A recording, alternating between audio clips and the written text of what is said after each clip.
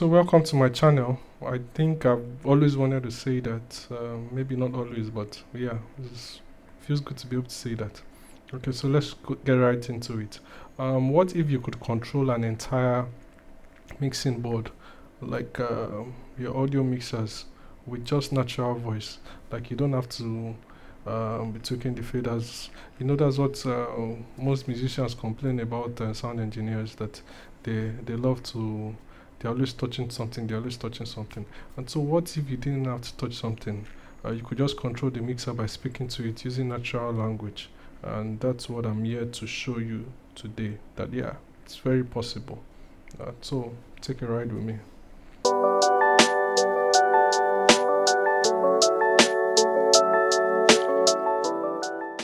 Check. Mute channel 1. So as you can see, channel 1 is muted, and I don't have to always even say the channel. No, you know, sometimes you have this labeling like channel 1. My own channel 1 is the kick, so I can equally say check on mute kick. Yeah, as you can see, it unmuted.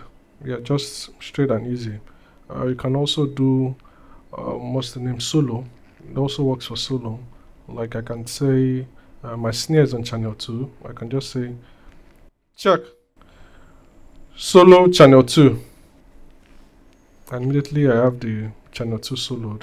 I can decide to use the name and not use channel. I can just say snare. If you look at the scribbling, you see I labeled it snare. Snare is channel 2. So or I can say clear solo. Check clear solo. Yeah, that removed all the solo, all the channels that were soloed. And also, yeah, you can see just with natural language. I didn't have to, these are my hands, I didn't have to touch anything. You can see the video of the mixer. Nobody's touching anything, nobody's controlling it. So basic channel controls work with both numbers and instrument names. The system automatically maps your channel labels. I can also do voice control. It's not just muting and solo. You can also do voice control. Like I can say, check increase fader on snare by 5 dB.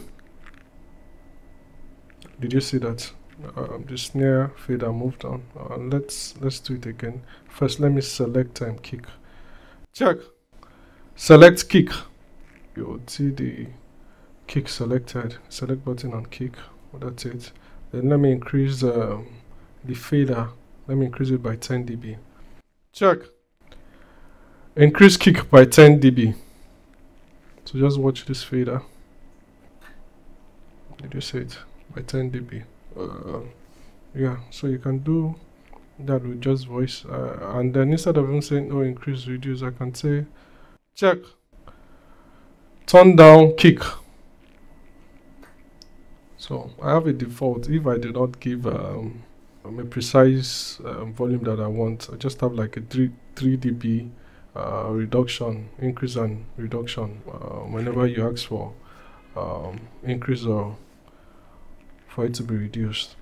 Then you can also have there are times that you don't want to be tweaking on one channels. You want to tweak like multiple channels. So I can say like check solo drum channels, and then you see all the drum channels are soloed. I have the drum, I have the kick, the snare bottom, snare top, tom 1, tom 2, side tom, all highlighted. If you also see, you have the talking drum also soloed. So all of the drum channels as a natural language, I didn't have to do anything. So let's clear the solos. Check clear solo, and it's all cleared. So you can do it for single channels. You can have multiple channels. I can say okay, instead of drums, I've been using example of drums, let me use just toms, which is part of the drums. Check solo tom channels. As you can see, just the tom channels are soloed. You have the high tom, mid tom, low tom, and then the floor tom. Just the tom channels are soloed. Yeah. So that is a multi-channel operation. I can also increase all of them at the same time and then equally reduce. I can decide to increase all drum channels by 5 dB. Yeah. Check. Increase drum channels by 5 dB. So look at the faders. The faders all went up by 5 dB. I can, yeah. You can also reduce. You can. I'm using drums because I don't want to have to be changing the sections. So let's try some advanced commands. We're done with some basic. We already did some basic commands. Let's try some advanced commands. I think we've used drums enough. Let's try to use the bass. Okay. So check. Select bass. Okay. So the bass guitar is now selected. My bass is currently connected to a DI box. DI box uses plus 48 phantom power. It's currently on. Let's turn it off. Check. Turn off phantom power on bass.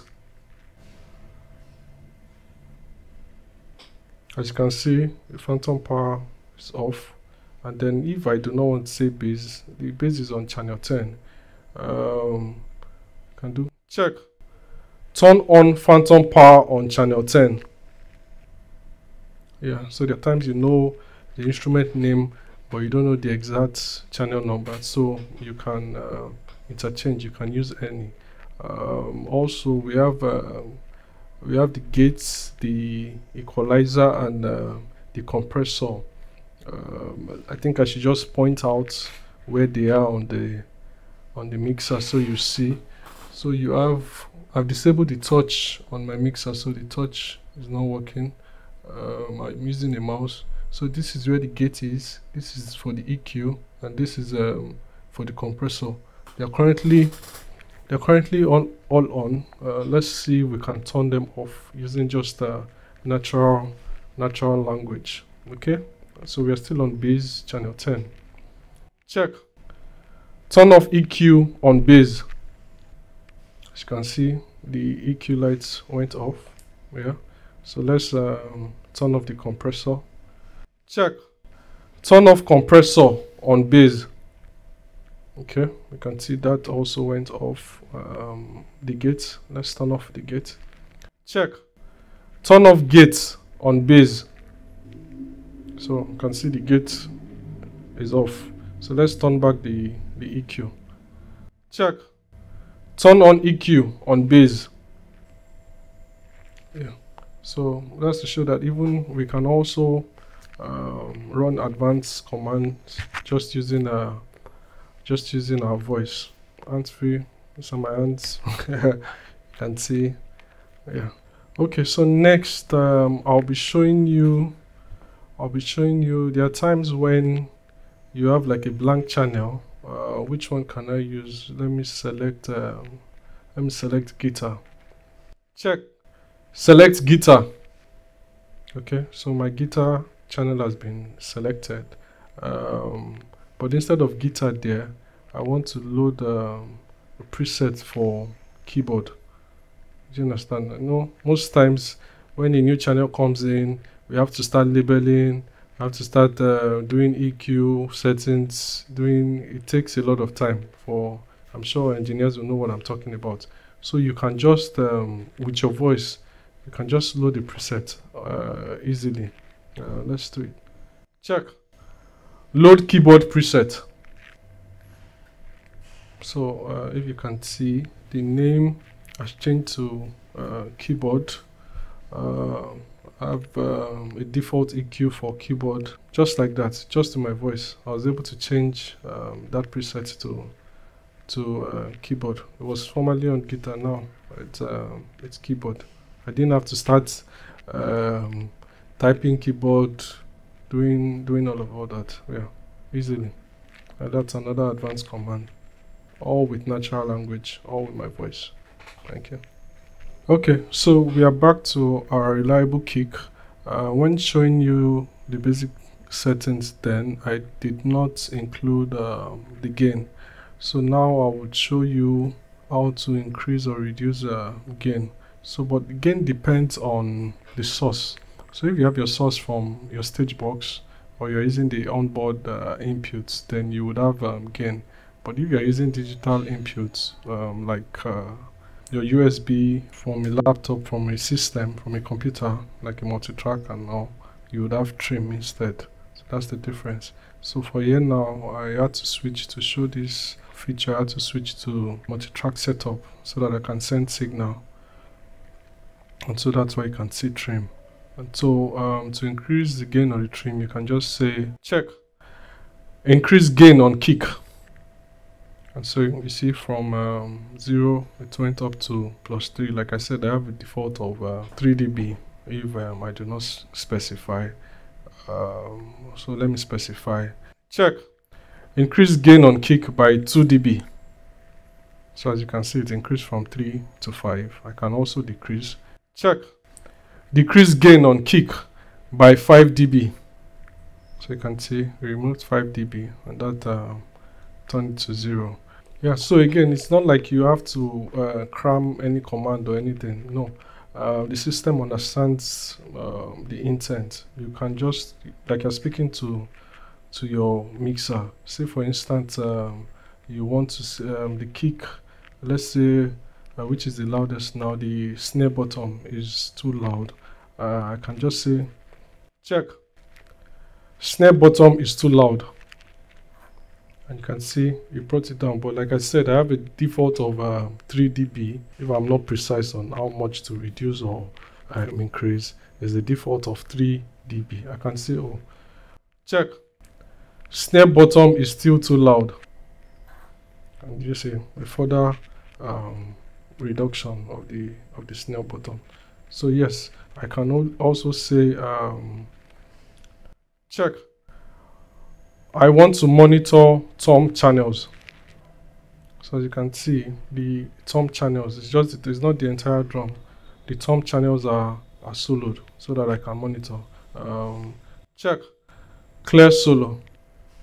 Clear solo. Or like I did before when I wanted to hear just drums, I can say check, I want to hear just drums. You can see all of the drum channels are soloed so that you can hear. You're the engineer, because you want solo. So instead of having to solo one by one, or you now be flipping and looking for what's the name, your boss sends to solo, you can just say it and all of the channels. Or you have to change page. Maybe you have like some other drum channels in another page. This just does it for you automatically. Yeah, by listening to you. Okay, so let's clear solo. Check clear solo. Okay, so all of the solos are cleared. Natural. Those are my hands. Noise in them. Okay. So in just a few minutes, we've demonstrated complete mixer control using nothing but voice, just your voice, hands free. I didn't need to touch, even to select channels. I didn't need to touch. You could turn on your EQs, turn on your compressor. You could even turn on phantom. Phantom, if you're using your hand, you would have to hold on for a couple of seconds, but with your voice is almost instant. I hope you've learned something today, or you've seen something today. If possibilities are endless. Possibilities are endless. Working on feature on directly controlling frequencies of each channel. And yeah, that's the next step. I would also be showing that in subsequent videos. So if you're interested, just comment, please like, share. Let's have even broader discussions. And I was able to use Wings because that's the mixer available to me. I'm sure you should also be able to work with several other mixers. So if you're also looking to collaborate, please, you can also reach me. Feel free to comment. I would very much interested in doing that. So thank you for your time. Thank you for staying tuned. See you on the next. Take care.